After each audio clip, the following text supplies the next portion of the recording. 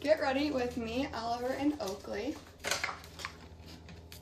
I'm having some of my friends up to my house for the weekend for the 4th of July. And the plan was we were going to go on the boat and I was going to bring the monkeys, but the weather isn't too nice this weekend.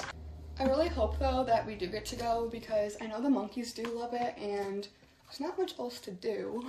And then my neighbor is having a 4th of July party tomorrow, so I'm going to bring them to that, and I think that they'll have fun because they love meeting new people.